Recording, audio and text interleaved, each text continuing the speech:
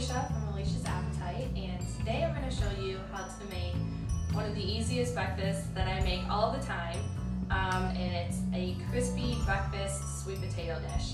It's so easy, and I thought I would make a video to show you just how easy it is. So all you're going to need is some coconut oil, some cinnamon, salt and pepper, and an already baked sweet potato. At the beginning of the week, I will just throw a bunch of sweet potatoes in the oven so that they're baked and ready to go, and put them in the refrigerator. So then during the week, all I do is pull out a cold sweet potato, but it's already baked.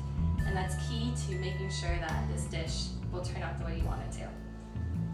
So you have your little pan, and turn the heat to about medium, and put about a tablespoon or so of coconut oil into the pan. We're basically just going to fry the sweet potato in the coconut oil, and it'll turn it well.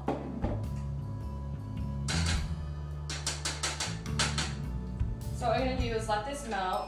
You want a good old tablespoon so that when it melts, it covers the bottom of the pan really well, and the sweet potato will come onto it perfectly. So when I cut into my sweet potato, cut off the ends, get rid of the ends, and then I like to cut it in half. See how mine's already cooked? And then you can get it as messy as you need to here, but just start taking off the skin. Sometimes the skin comes off really easily, and sometimes it's not very easy, like right now. It's not very easy for me. So I'm just gonna kind of cut into it and cut around. Get the skin off. You can leave it on if you want to, but with this dish, it's kind of a little bit better without it. As you can see, the coconut oil is melting perfectly over there. And if you want to save some time and hassle with what I'm doing right now, you can take off the skin right as it comes out from the oven when you're baking the sweet potato. Makes it a little bit easier.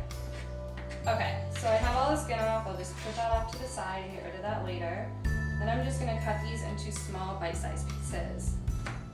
And I just kind of like to go down the middle, and I cut mine into 3 lengthwise, and I'm going to go back and just cut it into little pieces, just like that. And then go ahead and do it with the other one. Just slice down the length.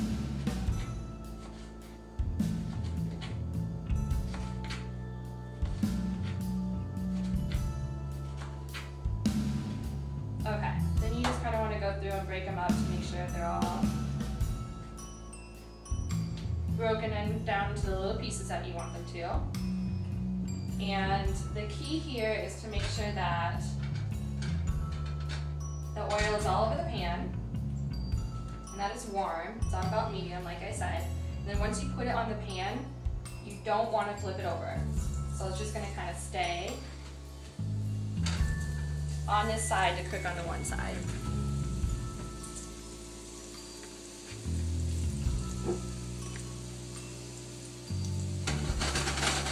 Kind of make sure that they're all laying flat there.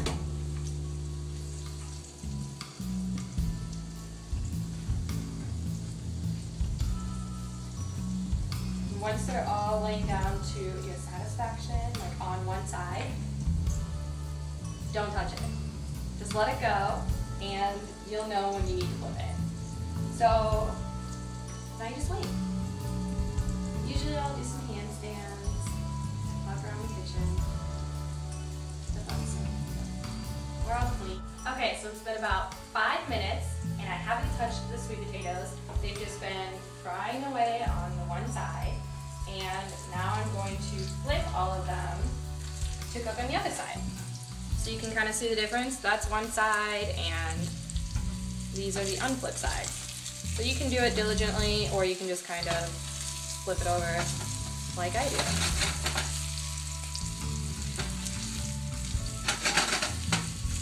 And then just let them go for the other side.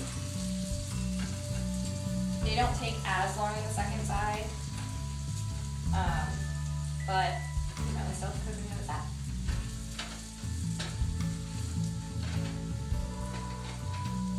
So once you have them flipped, just let them hang out and get ready for the other part of your breakfast.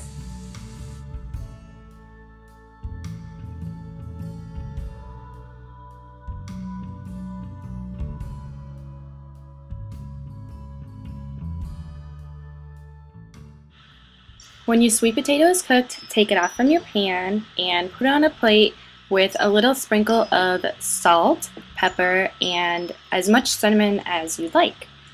There should be just a little bit of coconut oil left over in your pan. I personally love to leave it there and throw some eggs in it and fry my eggs in the coconut oil. Might as well just use it all up, right? So with this dish, I just scrambled 2 eggs and cooked it in the coconut oil, and when it was halfway cooked, I spread a little almond butter on it, folded it over, flipped it, and had myself a small almond butter omelet on the side with my sweet potatoes and some oranges. So this was so good, so easy, and I hope that you enjoyed it, and thanks for watching my very first awkward video. See you next time. Bye!